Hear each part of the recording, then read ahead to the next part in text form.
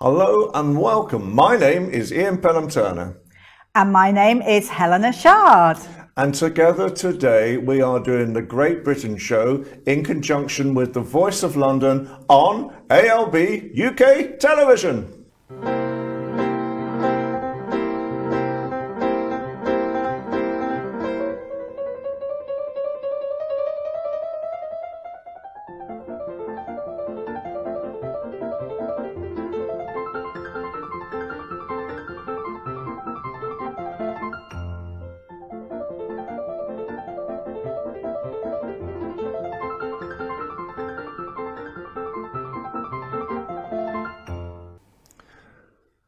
So we start today's show with news from Novak Djokovic, who at the moment has just been talking to the BBC, an exclusive to the BBC. So it's been seen in Britain and it's being seen right across the world at the same time. And he is saying he would rather forego winning any more championships if it means that he has to take the COVID jab in any description at all. What he is saying is he's not against inoculations, but for him, he must have the freedom of choice that is very, very necessary at the same time for all of this to happen as well. So at the moment, the reality is that they are looking at this. He is looking at this as well. And it may be that he may not be going to the Paris Open this year or to Wimbledon either. And even in America, where a lot of the conditions really recall and require him to be having a jab at the same time, he may not be visiting America either this year. So the reality at the moment is that Novak Djokovic, who has got 20 world championships under his belt as a tennis player, may not be getting to this elusive 21st one, which would make him the top tennis champion ever. And so we're going to move on from Novak Djokovic this afternoon and really go to the Ukraine situation that's happening as well. Because now it is being reported that Russian troops or some tanks are going back onto their trailers and are being taken away from the borders with Ukraine itself. And so a lot of people are saying, is President Putin really playing around with what's going on? Just for his own financial benefit or not? And some people are saying he was just after some money, he's got his money now, and so he's going to take his troops out of the front garden of Ukraine at the same time. So that's really the main news items for myself. And now over to Helena. So I am going to give you some royal bites today for my news. We've just celebrated Valentine's Day. Almost forgot that. And all you need is love. I'm sure everybody agrees that that's the case. And Her Majesty the Queen is revving up, obviously, for the Jubilee. But she has spotlighted some very fun activities with Sophie, Countess of Wessex. She's fabulous. And I think actually quite underrated. She does a lot of work here in the UK. And just prior to Valentine's Day, she attended Shooting Star Children's Hospice's event, where she was seen doing some great creative activities. And this is she's a patron for this charity, and she has been now for a few years. And funnily enough, she even volunteers her times to the local charity shop that supports the hospice, which I think is lovely. Now, she's been seen, we saw her doing Macathon, and actually it was the Beatles' All You Need Is Love. And it's the Macathon, if you don't know, it's like a sign language. It's using signs and symbols to help people communicate. And the charity supports families, babies, children, adults who have life-limiting conditions, and also supports the families greatly. So very excited to see her working hard as usual. And also the Duke of Cambridge, we've seen him in Dubai, and he's been doing a grand job promoting Great Britain and also promoting positive Great Britain the planet-wise, so for the future. He's very much into that. I mean, that's a huge other topic. But personally, I'm very interested in the fact that he's a passionate campaigner for homelessness. and he is patron of the biggest charity, which is Centrepoint. This is something very, very close to his heart. He's been patron since 2005, and in fact it's his first patronage and it was inherited from his mother, late Princess Diana. And she used to actually take them, that's Harry as well, Prince Harry, to visit Centrepoint. And they used to enjoy it. And the lovely thing about it is Prince William, in fact, goes there without the cameras sometimes, just pops in to say hello. So that's always exciting to hear. And he, at the moment, is also thinking about possibly using part of the Duchess of Cornwall estate to house the homeless. Now, this is allegedly. I'm not quite sure how that would work out, but at least he's thinking about it. And he has been fighting for lots of housing. And at the moment, the good news is that Centrepoint have 33 pre-built modular homes which are going to be lived in as from May. Now, this, I believe, is an answer to a crisis that we're in. We have so many people who are homeless at the minute, and this scheme, it's an independent living scheme. It's just a way to house people, and it will be up to 300 homes, I think, that will be available in 2025. It is for people that are under 25, and it will give them 5 years of living really comfortably. And it's a really, really positive story. So I'm sure everyone loves a bedtime story. I know I do, either being read it or reading it myself. And coming to the end of Children's Mental Health Week, the Duchess of Cambridge is the latest famous face to be reading a bedtime story on CBBS, which I have seen, and it is really, really lovely. So she's sat in this lovely intimate setting, dressed casually outside, which is something that she always talks about, that she does with her children. Obviously very good for mental health for children and adults alike. And she reads a story called The Owl Who Was Afraid of the Dark. This obviously correlates with Mental Health Week, which is the theme of growing together. And the whole inference is that we all feel scared at sometimes, but better to find out about these things before making a decision. And also with the help of others, we can obviously face these things and the worries. So working with people always helps. It's a lovely, lovely thing that you can see on Catch Up, and it's well worth a watch. I mean, her passion really comes through, and so many people have tuned in to see it. I think, though, Tom Hardy has pipped the post as being the most viewed person who's done one of these bedtime stories. Yeah, very exciting, and that's a great end to children's mental health. And I will see you next week with my Royal Bites.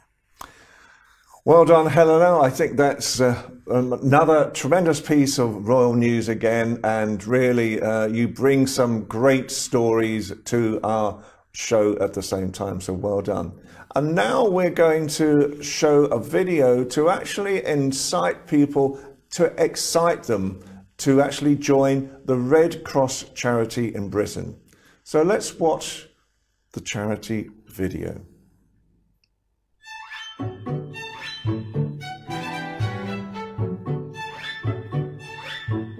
I have worked at the British Red Cross for over 11 years. I have been here for a year and a month. About 4 years now, just over. Just coming up to 6 years. 14 years. About 4 of us joined at the same time, and everyone asked us what the environment was like. And I was like, everyone's really nice, and also lots of cake. People bringing cake, which is fantastic. We have a lot of young people that are coming in who are really enthusiastic. The Red Cross is a very well-known organisation, so I think it attracts some high-calibre individuals. Because it's a bigger and more established organisation, there are benefits that you might not otherwise get in another charity. There is a pension plan, there are all the childcare and health and sickness benefits that you may not get in a smaller charity. I think we do perpetuate that culture of ensuring that you do have an outside life. And I know that some people with children there's a good relationship with their managers where they can leave a bit early or start earlier, so we're not necessarily stuck to the 9:30, 5:30. We try to focus on ensuring that people are happy and able to perform at their best because they're happy, because they are seen as people rather than just, you know, instruments of work. The opportunity for development is like no other place I've worked in, really. I mean, you get the opportunity to see what other people are working on and to build your skills up in other areas that aren't directly related to you. You have all kinds of incredible opportunities to meet interesting people, to learn from interesting people, and that can be in the more sort of formal sort of training sense or in really great leadership programs. There's a lot of internal training courses that are run by the British Red Cross internally, so I've managed to get on quite a few of those, even basic things like Excel courses and things like that to help just develop your basic skills. I've also done first aid courses, and as a staff member there's a lot of opportunities to volunteer. I have stayed with the Red Cross because there's been such a range of opportunities available to me in the international development sector. One of the best things, I would say, about working for the Red Cross is the people within it. I mean, that's our real strength. We've got such a heritage and such a culture, and people know the amazing work that we do. You can't help but feel a sense of pride. It's working for one of the largest global humanitarian organisations in the world. People are always really interested actually to hear about what we actually do. People are always really surprised to find out that we're actually primarily a national domestic organisation with international aspects, and obviously there's international parts of the organisation like the ICRC and the International Federation. You get to work on some really meaty issues around, you know, climate change, around health and social care. You feel like you're part of something. You don't really feel like you're coming to work. You know, you feel like you belong here, you know, so I think what a great place to be, and that's why I'm still here. It's, you know, that you're making a difference and you're making a really broad difference across the entire world. I think that's why I should join. And also the cake and the nice people. But mostly the first bit, but also cake.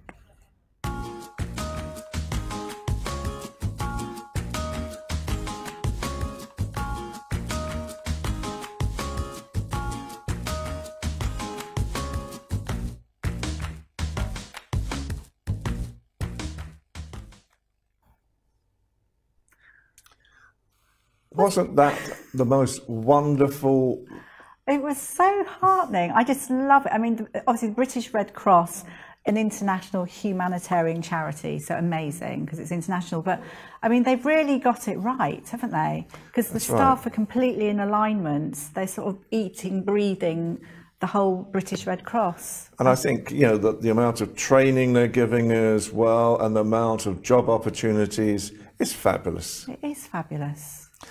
Well, we're going to now take a very short break, and then we're going to bring another fabulous person on our show today, Michael Spooner, a wonderful business consultant and someone who is really working with disabilities and getting disabled people into jobs in Britain today. So stay tuned.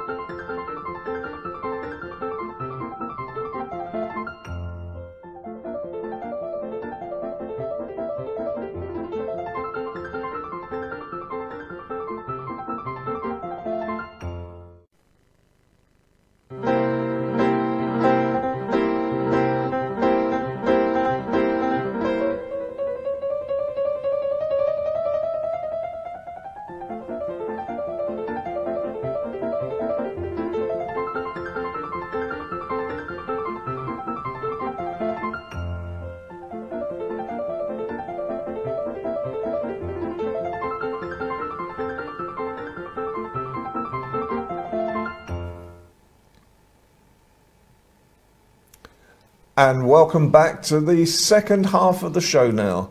And now we are with one of Britain's top business consultants, Michael Spooner. Welcome, Michael. Oh, hi, Ian. Thank you for having me on the show, and thank you, Helena, as well. Yeah. So, Michael, now you are a wealth of knowledge, a wealth of information, so much inspiration.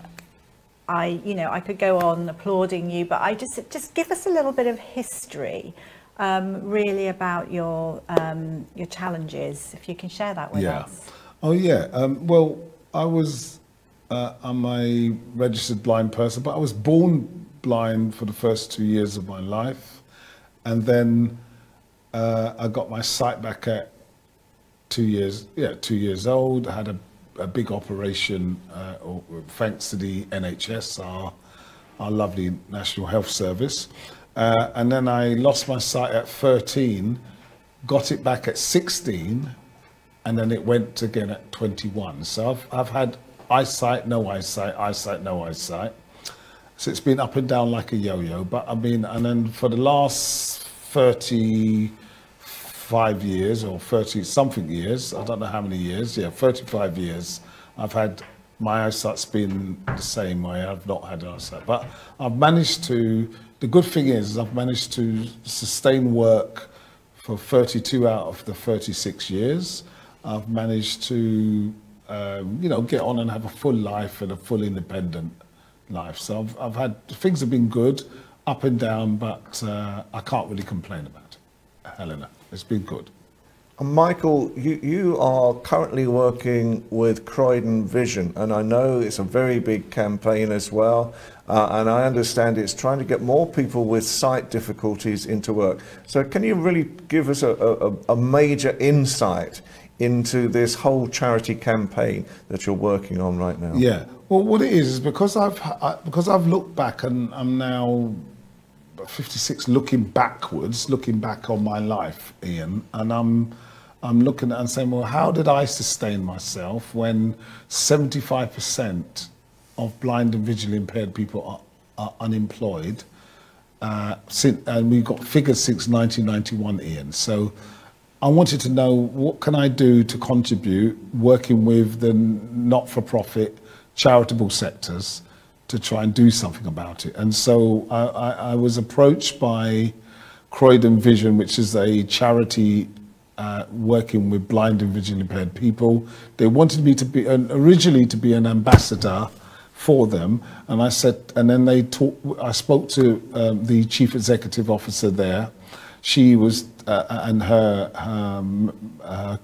key member of staff, Odette, was saying to me, we've got 200 members of working age that we cannot serve or we cannot support, and we want some help with helping them to get into work or into a better career position. And so they came, so then we went into a partnership. I'm a commercial consultancy, worked with Croydon Vision, which is a charity, a fantastic partnership, and then Vision Works was born, Ian, out of that process.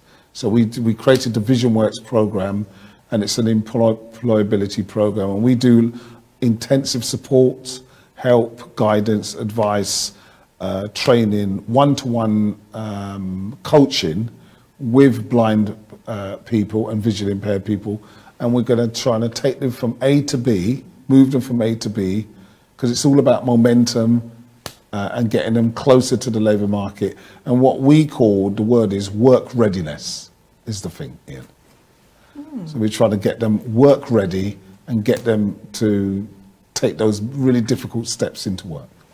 So is the uniqueness of what you offer as compared to government or other agencies, is that what you've just said, the one-to-one help and the momentum, rather than just leaving? Right, I get that.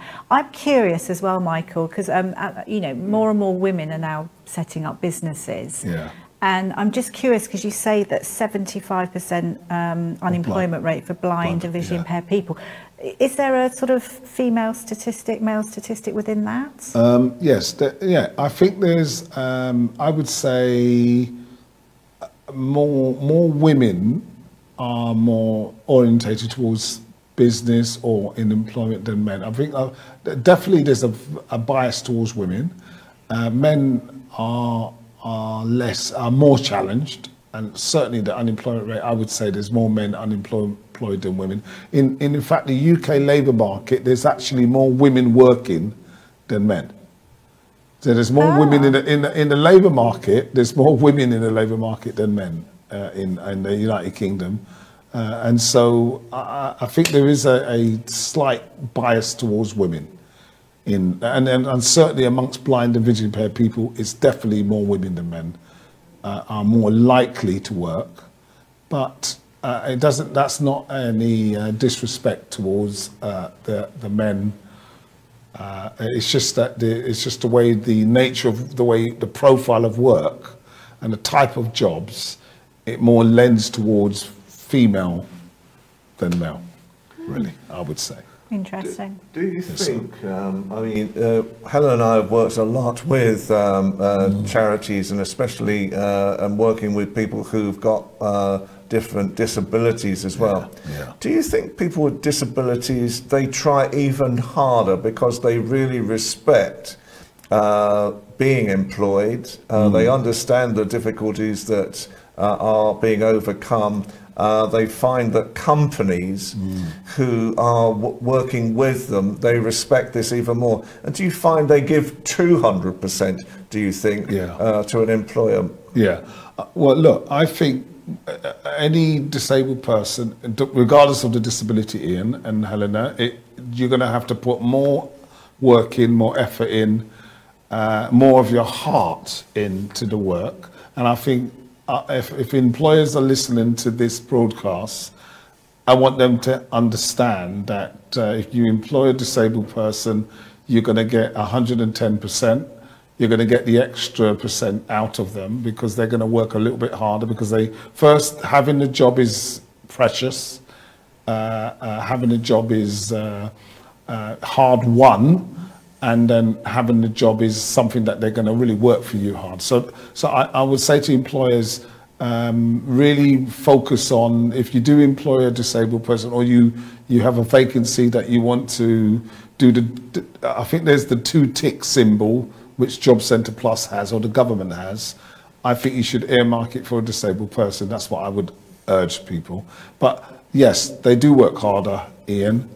They do push harder, and they do concentrate more, and they do appreciate the job. But you know what? They need support still.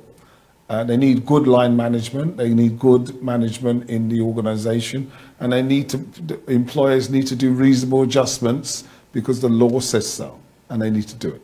So we do need certain things to happen, but yes, they do push harder, I would say, and that's my experience.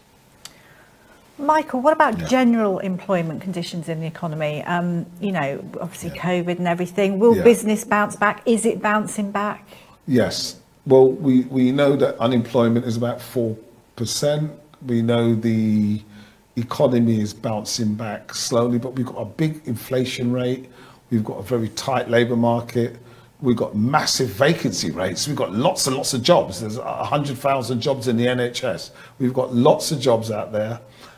So it's a tight labour market, and it's a complex labour market, and it's kind of unusual because we're not used to this kind of structure in terms of work. So general employment, it's a complex, but there are jobs there, and we've just lost 1 million people through Brexit. We just lost 1 million people just gone back to Europe.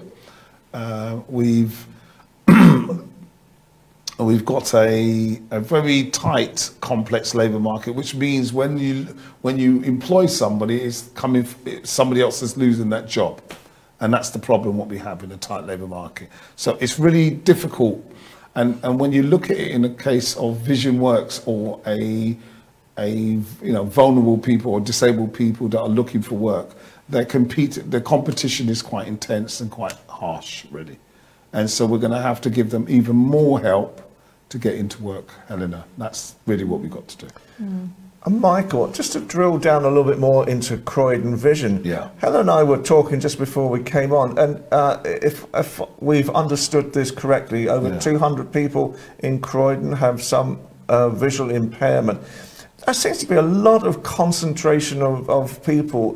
Is there a reason behind that at all? Oh, no. Croydon was one of the original, well, first back 100 years, Croydon Vision, the organisation has been there over 100 years, if not more than 100 years. And I think Croydon was originally out of London, and that was one of the places where, after the First World War, Ian, a lot of blind people who had came out of the First World War with mustard gas, which made you go blind. A lot of them, I think, a lot of them came to Croydon and visit. You know, I was stationed there, so you get a cluster of blind people because there's a lot of jobs for blind people back in the after the 1920s, 30s and 40s. So I think Croydon Vision is a very old organisation. It's been there a long time. It usually helped older disabled people, but what they're interested in now, I think, is working age blind and visually impaired people, which they're trying to serve, and they've approached my organisation, MA Spooner Limited. You know, we're a business consultancy. So they approached me to help them as a prominent blind person out there in the community, to help them to really do something about this intractable problem. It's a problem that's been going on, Ian, since 1991. We've had the Disability Discrimination Act, we've had legislation, we've had the Equality Act 2010, and we still can't get disabled people to get a better deal out of employment as able-bodied people do. And particularly blind people, that 75% unemployment rate, it's the sort of thing that we would never allow women, 75% of women to be unemployed, 75% of black people to be unemployed. We wouldn't allow it, Ian. But blind people, it's something that the successive governments have allowed unemployment rate of 75% to be since 1991. And I just feel that I want to do something about it, because I'm looking back at my life and I've said, well, I've worked for 32 years.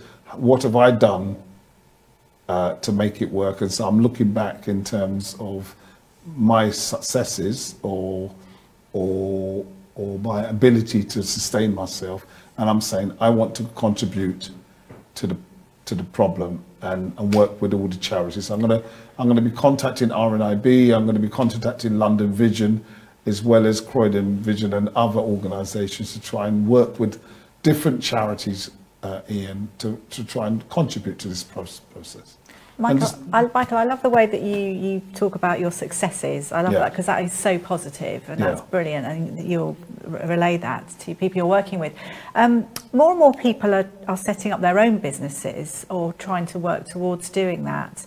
Do you think visually impaired people, there are people also wanting to set up their own business? Yes.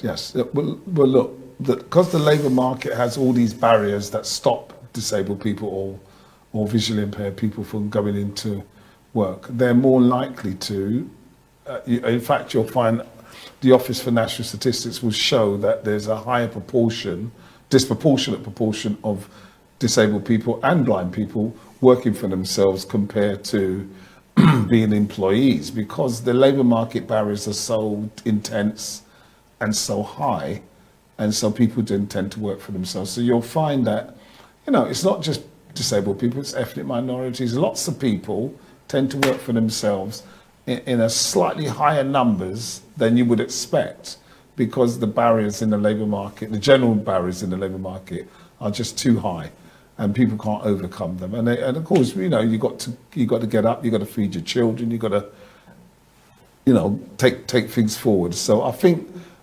disabled people and blind people particularly, you're going to see, you'll see in the statistics, a higher number of people working for themselves. And I think it's a good thing. Problem is, working for yourself is harder, and they need support. And organisations like mine, we are set up to support them and provide them with business planning, fundraising, support, advice and guidance to support them in that journey, really. So Michael, if you were to give a message to employers right now about people who are visually impaired, what would be the message? What is going to give more people hope? Because the government has come out this week and said they want 5 million disabled people in work by, I think, 2027. So what do you think about the message, and what do you think about the government message this week as well? Yeah, well, my message would be twofold, Ian. I would say that first, blind and visually impaired people they should be focused on putting a plan in place for them to take their business forward. Self-employment is a realistic route for them to achieve their goals, generate income, and put a business in place. And it's a realistic thing. People like myself, but there are other organisations that can help them put that in place. That's the first thing. Secondly, the government and Job Centre Plus and all the other government agencies do need to do what it says on the tin and make a reasonable adjustment and put investment in place. And I'm asking banks, funders and other agencies to fund blind and vision impaired businesses and people and individuals and support them in their endeavours going forward. But there is a big hope because the economy is going to bounce back, Ian, is coming back. We are going to come out of this pandemic. 2022, here's my prediction, Ian, 2023, the economy is going to boost and boom and grow significantly, and we will be corrected by 2023. So I think we're going to have a great economic growth, economic bounce back, and this is the opportunity for businesses, whether you've got a disability or not, to really take those first steps into self-employment. And we just want to promote enterprise as a positive way forward for wealth creation, for all people. But and what about the government really dictates that by 2027 they want 5 million? Well, is this something that's possible? Well, I think it's possible if the government really look. The government, they've got their hands full with all sorts of stuff, and the pandemic didn't help us, and so on. But if they are determined and dedicated and focused, then there's no reason why we can't get more and more disabled people in and 5 million disabled people into work and into self-employment. There's no reason why we can't do that. It's just a question of whether the government is serious about it, or is it just rhetoric? Is it just words? We need to, I don't know, and I hope it's not. I'm going to do my little bit, my 1%, 2% work to try and help people. Well, I think that's amazing, Michael. I think the government needs to keep working with you. Yes. You'll keep them on the straight and narrow. Yes. And we're all going to be, well, hopefully things are looking good for 2023, you say, Yes. which we all want. Yes, I think so. And, onwards and upwards, I Yes, say. I do. Fantastic. Keep up the good work. Thank you. You're an inspiration, I think. Absolutely. Completely. Thank you very much. And finally, Michael, just tell us a little bit about MA Spooners, what you actually do right now, Yes. how people can get in contact with you. Yes, well, so MA Spooner Limited, so it's www.maspooner.co.uk. We're a consultancy. We're business analysts, we do training, research, and mentoring and support. And you can get in touch with us on 0207 2777799. But go on the website and contact us, by email, admin@maspooner.co.uk. You can talk to us. I'm happy to talk to anybody that needs help, support, and can, just want to have a chat, or even just want to talk about their business idea, where we can sort of work out whether it's a viable option or not, Ian. So that's really what I want to do. So that's my contact details. And they've got us, and we're on LinkedIn, we're on Twitter, and we're on Facebook as well. And it doesn't necessarily mean vision impaired people. No, anybody. So you're working, and I know you work a lot with communities as well. Communities, any business, women-led business, disabled-led business, black-led, BAME-led businesses, anybody in the economy that wants help. We're a consultancy, we're just in the community that's out there to help people, create wealth through their own efforts. That's what we're trying to do. Michael, thank you so much for today. Thanks, Thank you. Ian. Thanks, Helena. I really appreciate Michael. having you on the show again. And get me back here when we can, because I'm always happy to come back on. Excellent. We will invite you back, All right. definitely. Thank you very much. Well, wasn't that another great show today? Very good, very interesting. I And I learned some think, insightful you know, we've had some news. good news, some good royal news. The Red Cross as well, and how to join the Red Cross. Absolutely, and I love hearing all these stories. There's so many charities out there that need support as well, so keep on shining a light on those is the way forward, isn't it? Absolutely. So it's been a good time. Absolutely. Thank you. So, from Helen and myself, this is a show that really tries to highlight communities, charities, good works, and so forth as well. So, from the Great Britain Show, in conjunction with Voice of London and ALB UK Television, it's good afternoon and have a great weekend. And I'm sure Helena will say the same. Yeah, absolutely. We will see you next week. Thank you very much for watching. Take care.